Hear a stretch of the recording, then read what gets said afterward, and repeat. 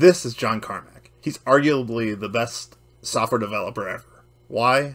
Quake, Doom, Wolfenstein. His engine was also licensed for things like Half-Life, Call of Duty, and Medal of Honor.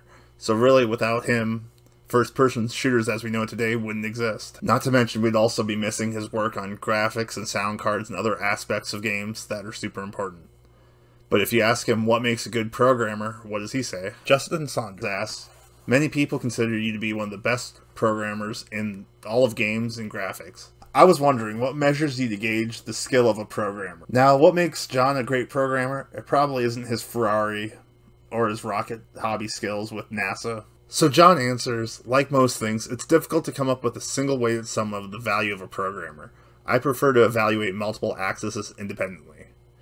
Programming is really just the mundane aspect of expressing a solution to a problem. There are talents that are specifically related to actually coding, but the real issue is being able to grasp problems and devise solutions, because you can break up programming languages down into about 4 concepts: variables, functions, loops, and conditions. In different languages, they might be called different things. Once you understand them in one language, you can understand them in all languages. Talent 0. Being able to clearly keep a lot of valuable aspects of a complex system visualized is valuable. It's easy to drown in details. All of it's complicated. And that's only when you're working with one program. Wait until you start working with multiple programs or some APIs some other team has written. Your ability to keep track of everything mentally when it's a very complex system is the first thing that's going to make a good programmer. His next answer is having a feel for the time and storage that is flexible enough to work over a range of 10 orders of magnitude is valuable. John buried me on this one. I'm guessing he's talking about performance of processes and memory or data structures. 10 orders of magnitude is actually 10 billion.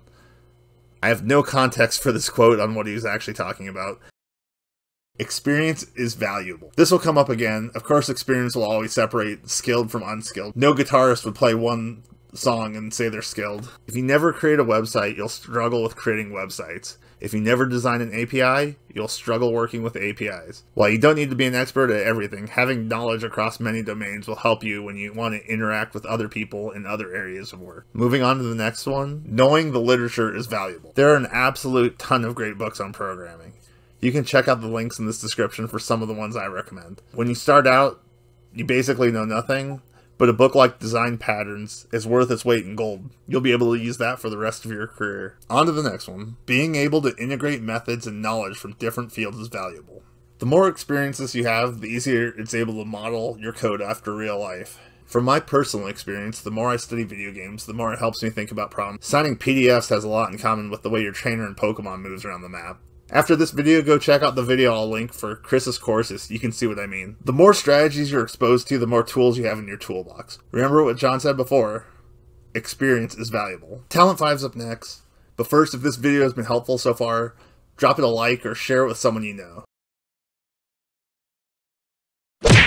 Being consistent is valuable. Consistency can mean a lot of things. Obviously, if you don't show up for work, nobody's going to want to work with you. What I think John actually means when he talks about consistency is probably more related to programming style.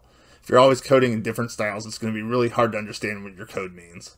If you stick to common patterns along with your team, even if you don't 100% agree with the way it's coded, it'll make it easier for everyone else to read. You can push for alternate solutions, but remember to work as a team. You don't always get your way. If your whole team can look at code and tell who wrote it, it's probably a problem.